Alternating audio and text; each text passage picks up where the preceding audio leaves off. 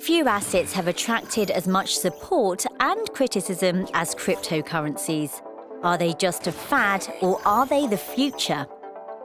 With Facebook recently announcing the launch of its own digital currency and market leader Bitcoin hitting 15-month highs in June, cryptocurrencies are back in the spotlight. But the truth is, they never really left the stage. Big names in business such as Microsoft and Newegg, the online retailer, accept payments in Bitcoins.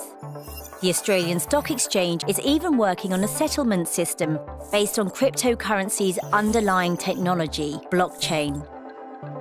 Meanwhile, the rise of Ripple, prized for its quick and cheap transaction speeds, or Ethereum, which has its own internal tokens, have helped gain cryptos some fans.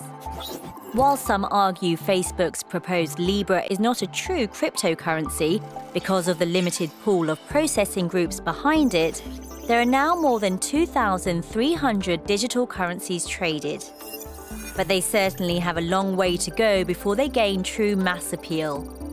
One reason is volatility, which can make this an appealing asset class for traders, but can deter others.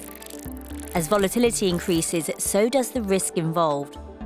Second is security, with numerous reports of digital thieves hacking into e-wallets and digital currency exchanges. Perhaps the biggest concern, though, is regulation. Some countries have effectively banned cryptocurrencies. Meanwhile, US authorities have delayed decisions on approving digital currency exchange-traded funds.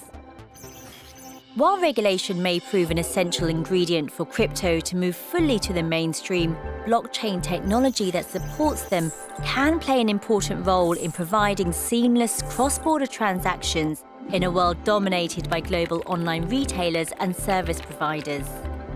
Plus, as digital currencies are decoupled from the wider economy, they can also act as safe havens in times of market turmoil.